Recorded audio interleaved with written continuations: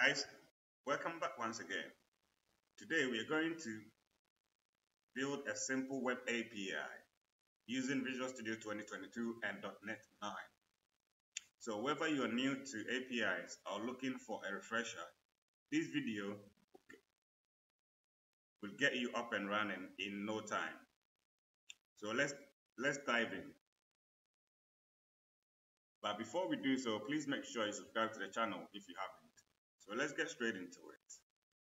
First of all, if you don't have Visual Studio installed on your system, head over to the official Visual Studio website and download the installer. Make sure you install all the necessary components needed. If you don't know what to install, check out my channel. I've got lots of videos on getting you started. But if you've already installed everything, let's go ahead and open our Visual Studio and click on Create New Project.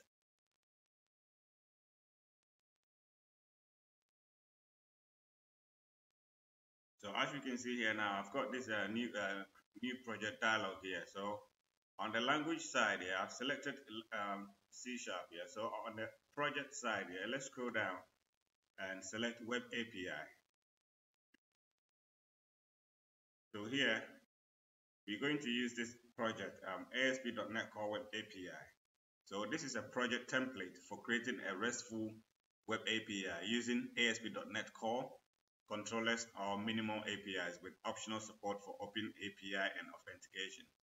Okay, so let's select this and click Next. So here, we can configure our project details, yeah? So let's give this, let's call it my web API .server. Yeah, so that's just gonna be our API. So let's remove this and just make the solution my web API, okay? So let's go ahead and click Next. So here, you can select what framework that is applicable to you. But for this video, we will use the .NET 9.0, okay? And then the authentications, obviously, if you want to set up your authentications, you can use the Microsoft Identity Platform, or you can use the Windows authentication. We are not going to look too much into that, yeah? And here, obviously, you can configure for HTTPS if you want. And obviously, you can check out these additional configurations. Okay, so let's go ahead and click on Create.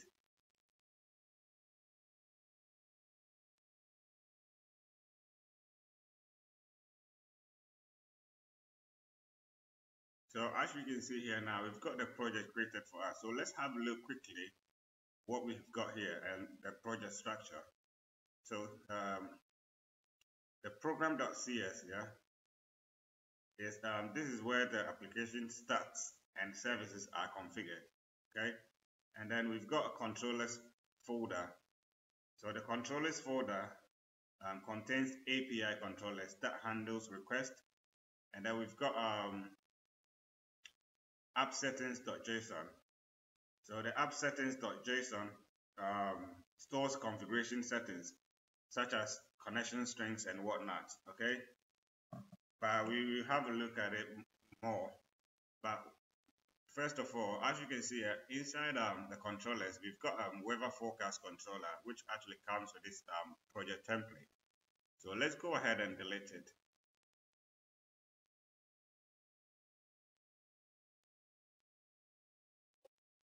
And let's go ahead and delete the weather forecast class as well. So let's delete this as well. So now we've got everything simple, nice and simple. So let's right click on the project itself and then add a new class, yeah? So let's call this class product class, yeah? So this is what we've got here. It's a product class. So let's right click on the controllers folder and then add a new controller. So here let's go ahead and select the API and select an empty controller. Okay. So here, let's change this values controller to products controller. So this is what we actually get here, and as we can see here now, we've got nothing inside. Okay, and the products as well, we've got nothing inside. So let's go ahead and get assisted by our GitHub Copilot chat. Yeah, so we're going to use the GitHub Copilot chat, yeah, to help us create our first web API. So let's go ahead. So let's type in this command. Let's create web API using, so use the hashtag here. So this will actually pop up once you use the hashtag. So let's select my web API.server.csproj, yeah. That's just for C# project, okay. So this is what, let's create a web API using this, yeah. So this is what we're going to write, yeah. So let's enter and let's see what actually happens. So this is what we get. To create a basic web API for products using your existing setup.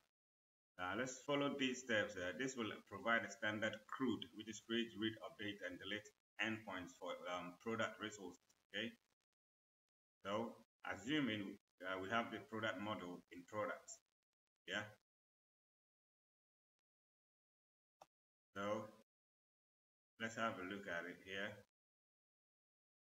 So as you can see here now, there's nothing here. So let's go ahead and type in this command as well.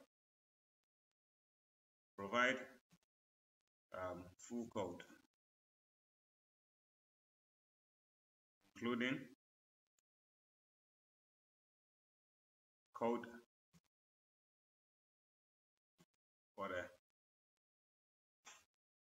for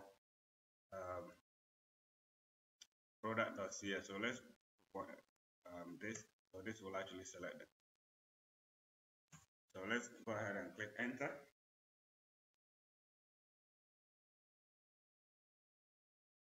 So this is what we actually get. Let's scroll down. Now we've got very simple products class. So let's go ahead and click on preview and accept the preview. Let's have a look here. So we've got we've got three properties: ID, name, and price. Okay. So let's scroll down and see what we've got next.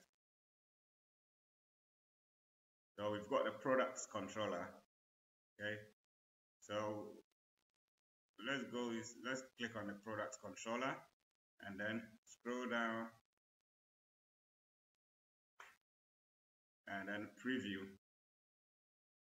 So this will actually add the code to the products controller. So as you can see here now, it's not very difficult stuff. Okay.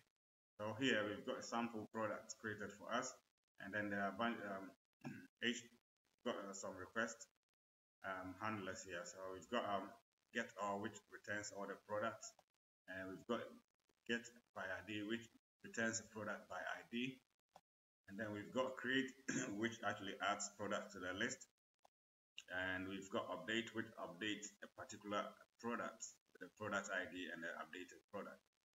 Then last but not least, we've got the delete, which actually deletes a product from the list using the product's ID. Okay. So if we look at it here, it's not very difficult. Yeah. Yeah. So okay, this is what we've got here. So right now we've got our web API service running. So let's go ahead and add another project. Right click on the solution and new project. So let's move this back to all project types here, and select the console app. Okay. So we can see my web API client. Yeah, so this will be the client for our web API. So here, obviously, you can add additional configuration to the project. We're not going to look too much into that. So let's go ahead and click on create.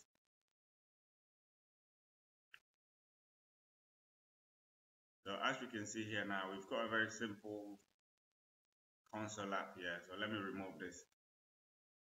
Yeah, so to do the client, let's go ahead and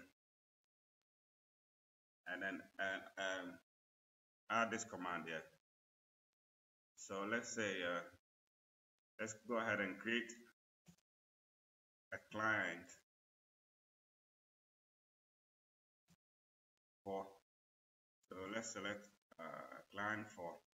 Let's select my web API.server. So using, let's select my web API.client.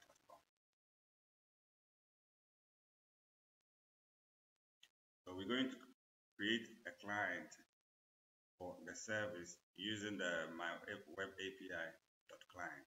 Okay. So let's go ahead and enter. So this is the result that we get. Yeah. So here is a simple C# console client for your products web API using HTTP client.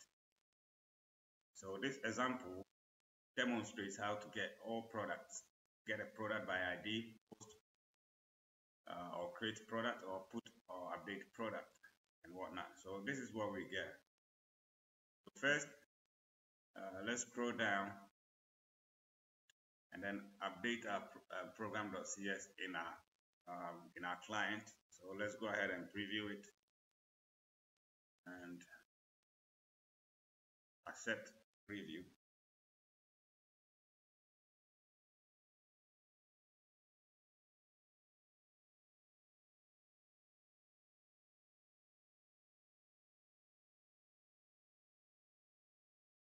So this is what we actually get here. So let's see, there are a bunch of errors here. So let's go ahead and correct them.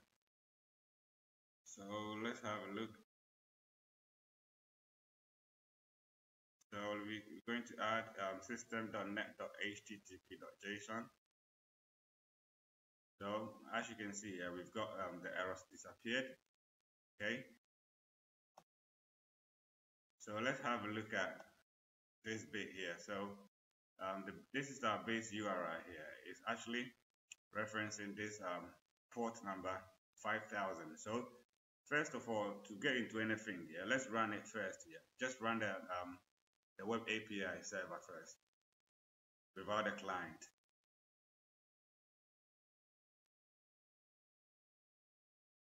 Yeah, so as we can see here now, we've got the service running now, and this is the endpoint. So it's running on 5148, port number 5148. So let's go ahead and open our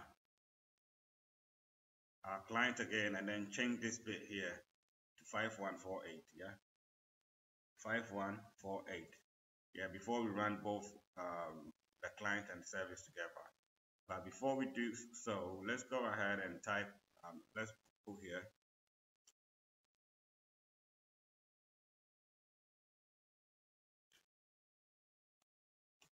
Press enter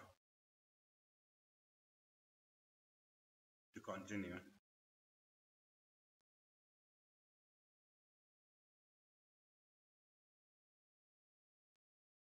So console.read key.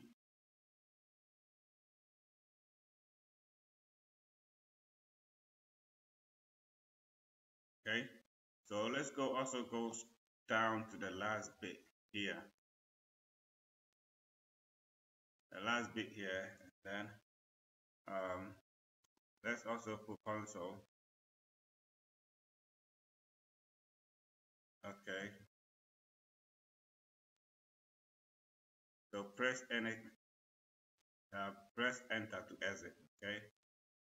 So let's put console.read key as well. Okay.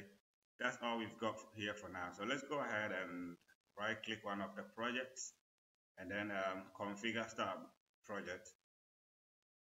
So let's put a multiple start projects here. Make sure you've got the server as a top, and the web client. So let's start both of them and apply changes. Yes, and okay. So as you can see here now, we can get both of the projects started. So let's go ahead and do so.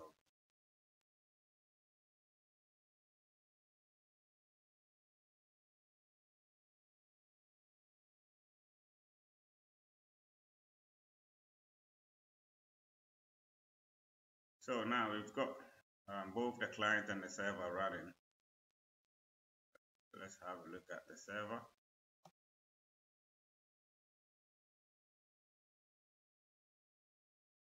So this is the server, obviously. So let's go ahead and press enter.